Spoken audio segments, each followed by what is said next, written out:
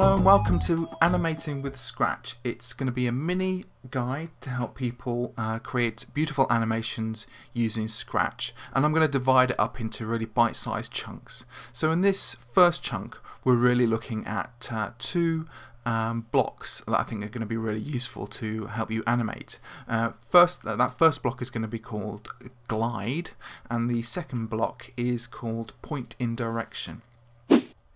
This tutorial series assumes that you have a basic understanding of Scratch.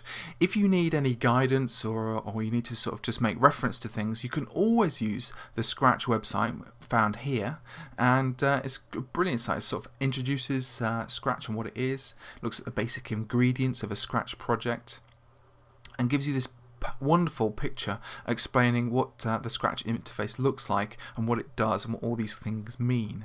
It also goes on about the stage, about sprites, and also about block palettes and the script area. And what we're going to be doing today is we're going to be looking at the script area, which is here, and we're going to be controlling our sprite, which is this cat, and it's called sprite 1. We could rename it. Let's call it cat for now. So we can rename our sprites up here.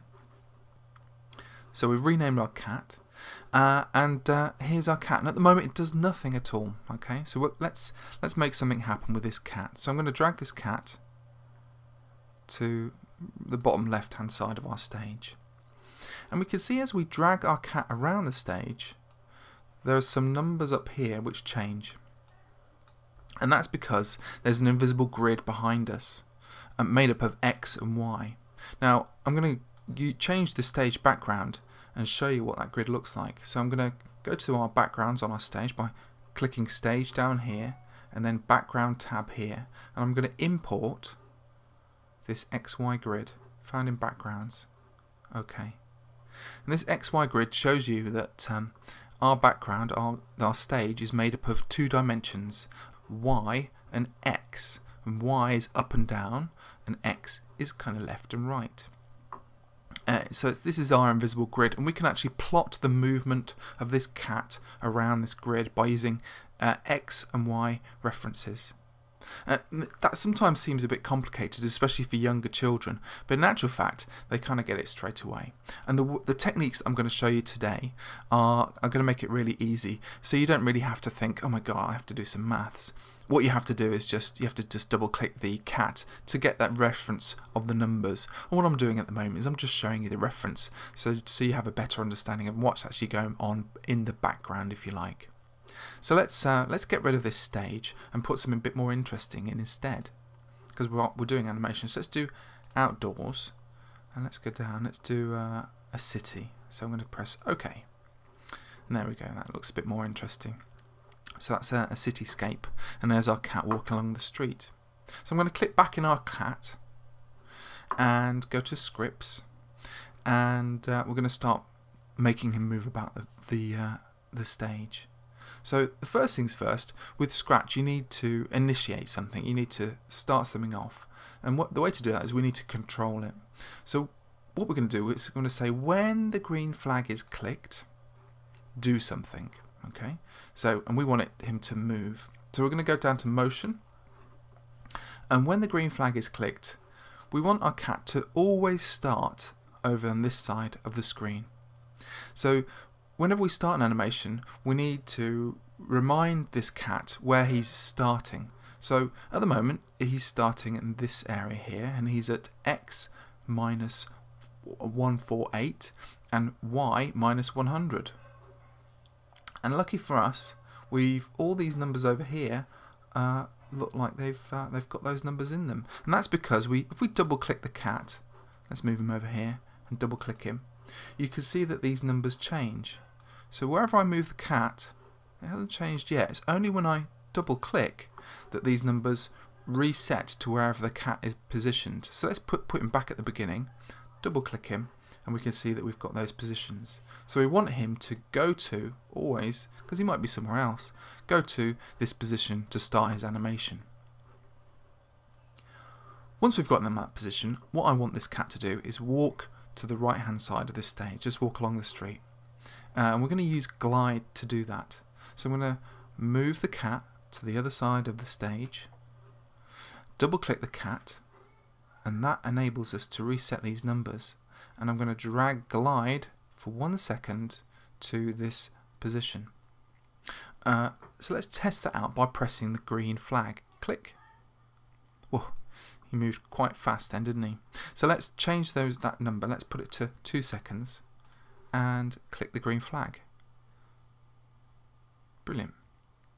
Okay, so there's our first animation, and it looks quite simple, and it's just really a cat moving from the left to right.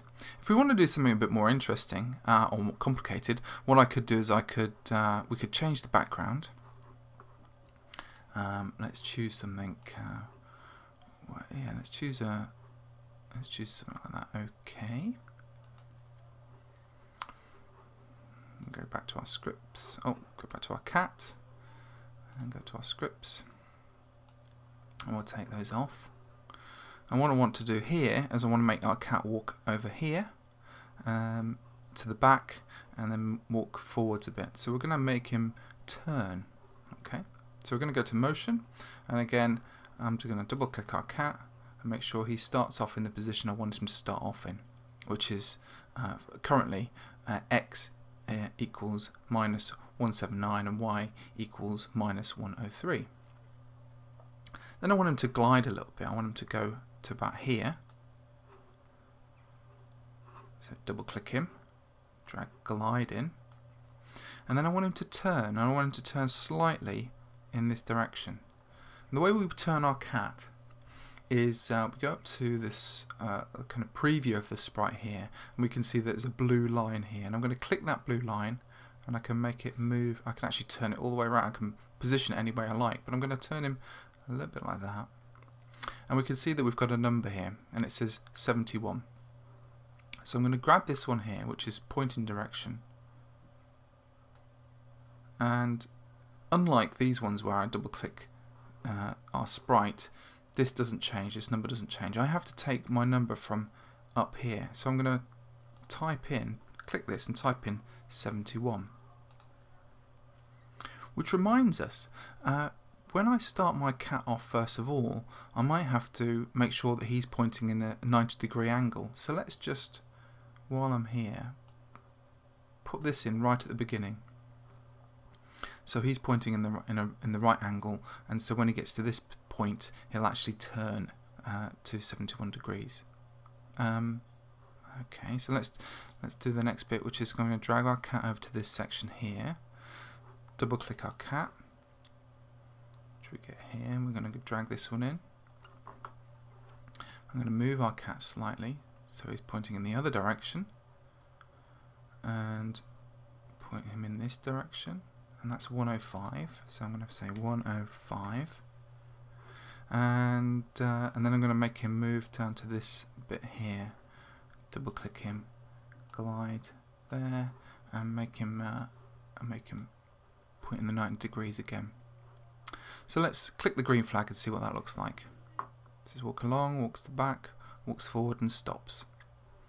So hopefully what we've learnt today is we've learnt how to point our character in different directions and glide in, well, however many seconds you want from one point to another after you click the green flag. So remember, it's to do these animations you're kind of creating a list of instructions for our sprite to follow. I hope that's helpful. If you have any questions or comments, just leave them in the comments section below. And thanks for listening.